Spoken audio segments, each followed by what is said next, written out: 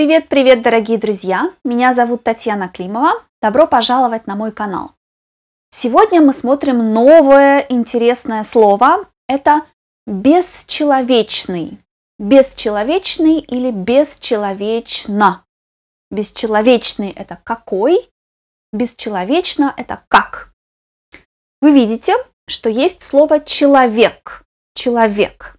И без значит нет. Бесчеловечно.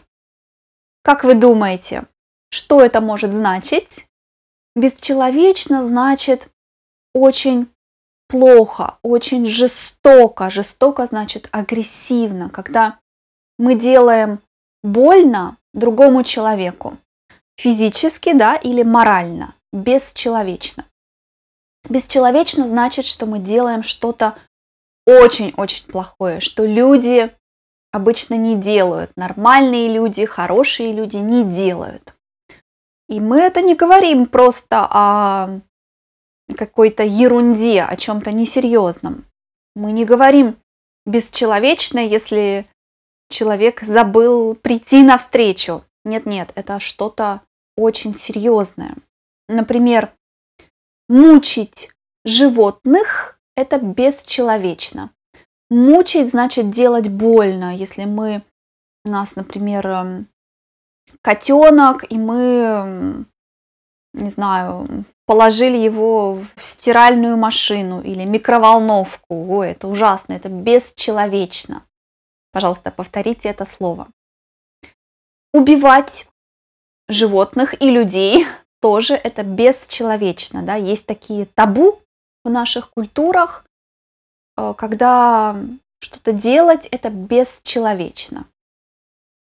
Ну, иногда это может быть не такая прямо суперсерьезная ситуация, но нам очень больно. Например, два человека живут вместе, может быть, девушка и молодой человек, два мальчика, две девочки. Ну, девушка и молодой человек живут вместе 5 лет, например. И в один прекрасный день она решила, что она больше не хочет, она просто взяла свои вещи, написала ему «Я тебя больше не люблю», и пока его не было дома, она уехала.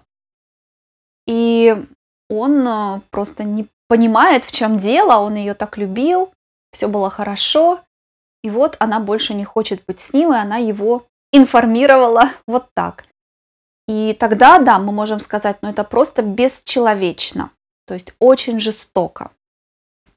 Какие есть синонимы еще? Жестоко, например, бессердечно. Сердце – это то, что у нас здесь. И бессердечно значит, так делает только человек, у которого нет сердца. Да? Бессердечно. Можно сказать, бесчеловечный поступок. Когда кто-то сделал что-то, мы говорим, это просто бесчеловечный поступок. Убить котенка – это бесчеловечный поступок. Вы согласны? И человека, и котенка, и так далее. Пожалуйста, пишите ваши фразы, пишите ваши примеры. Мне интересно знать, что для вас бесчеловечный поступок. Иногда это может быть юмор, да? Показать ребенку мороженое и потом его съесть. Это чуть-чуть бесчеловечно. Потом ребенок плачет. Пишите ваши примеры, ставьте, пожалуйста, лайк. Смотрите у меня на сайте мои подкасты, а также транскрипции, упражнения на перевод. И, конечно, мой клуб «Русская дача» для самых позитивных и мотивированных. До скорого! Не будьте бесчеловечными людьми. Поставьте лайк. Пока-пока!